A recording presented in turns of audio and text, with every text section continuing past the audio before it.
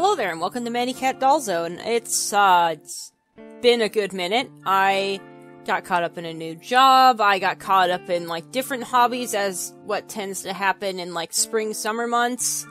And it's con season. It's still technically con season as of the time recording this little intro bit, because I'm going to CT GamerCon on the 18th and 19th, and guessing on how long this is going to take, I think it'll be well past that by the time I get to posting this video.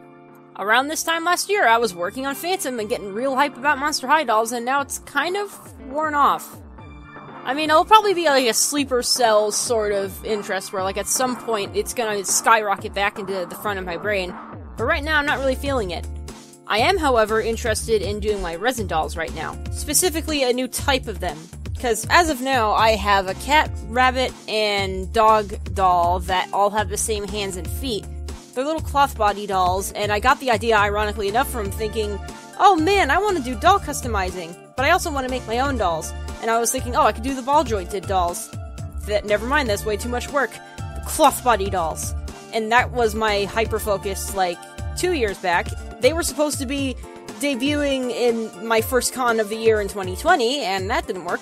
But they debuted in this Terrificon back in August, and they actually did alright. I mean, they were pretty expensive, so people kind of shied away from them, but I sold 2 completed ones and 1 base one, so that actually was pretty good. I was surprised they sold it all, given the price.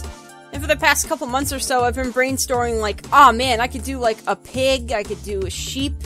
A pig because I work with, pig-based products at my job, and I figure, oh, that'd be cute if we had this little pig mascot sitting in the corner on our desk somewhere.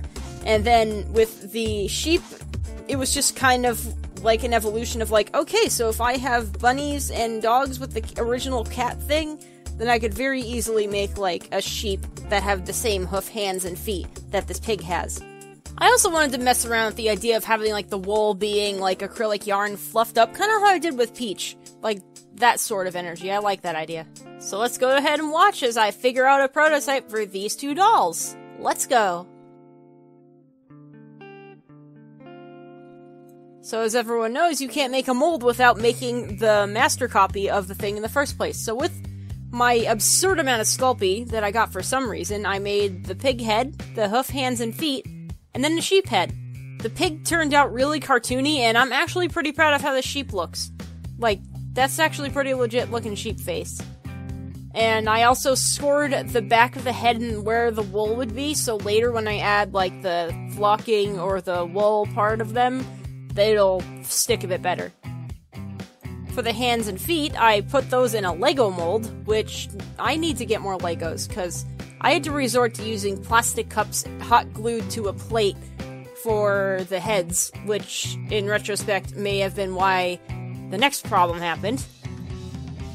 See, I was under the impression that the amount of trial size that I had would be more than enough to cover both the feet and the 2 heads. I got the feet, which was expected. I got the pig head, which is if I could only get one, I'd get the pig head.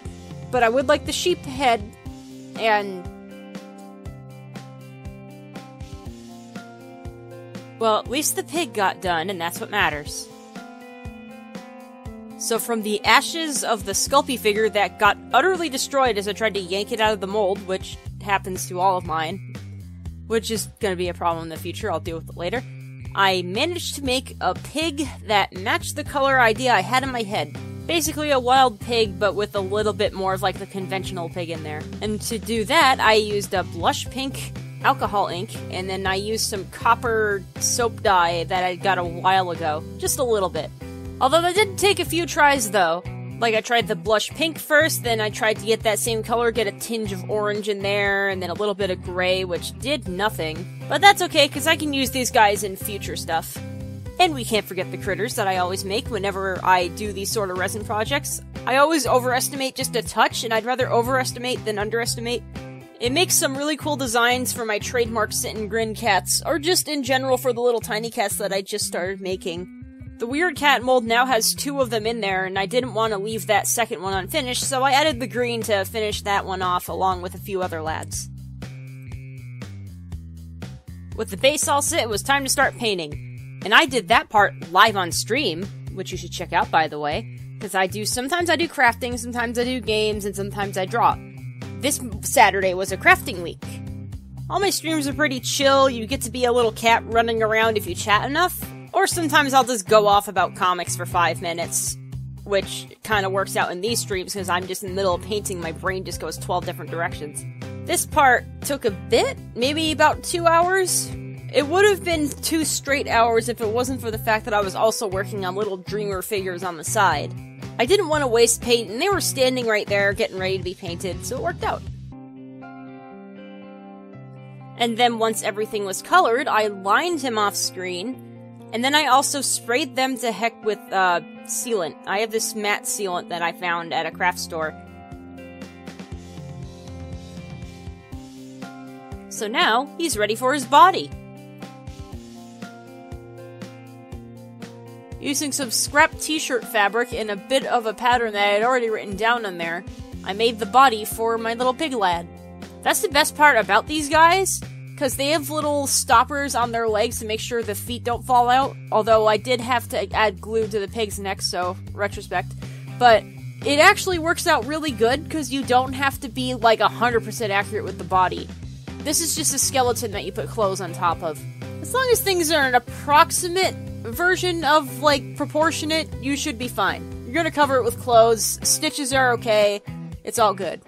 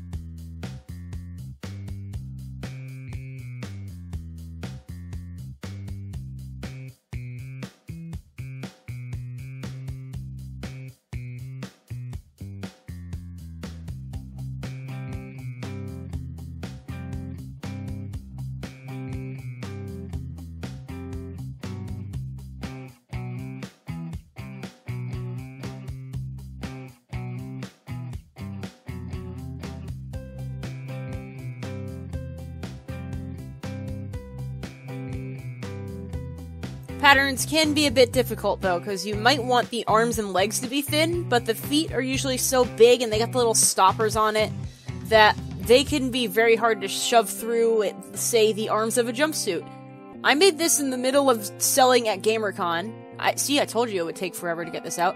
Like, that Saturday night, I was like, I am making the pattern for the jumpsuit, and I'm going to use this cotton fabric, which I guess worked the other time with Phantom. Spoilers! It didn't fit at all. So I did it again in orange flannel and made the arms and legs significantly thicker.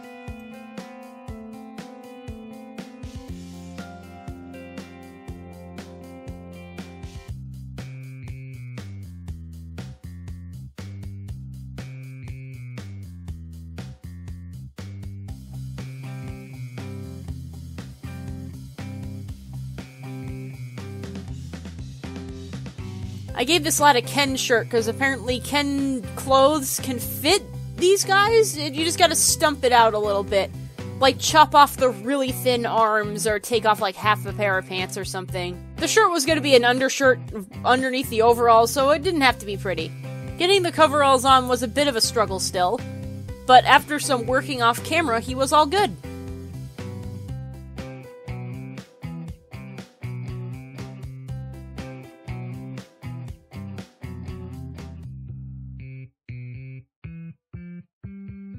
I actually like how he turned out.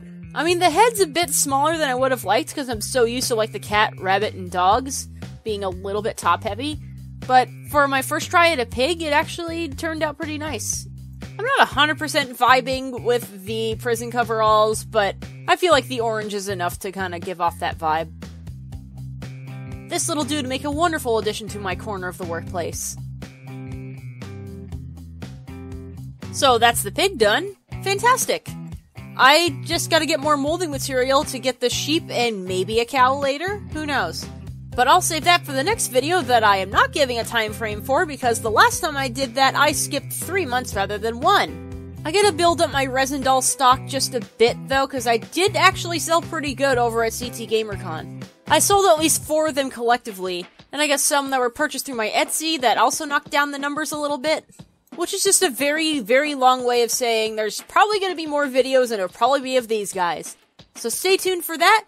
Thanks to whoever is still here and still subscribed. I know I was gone for quite a while. Thank you for sticking it out.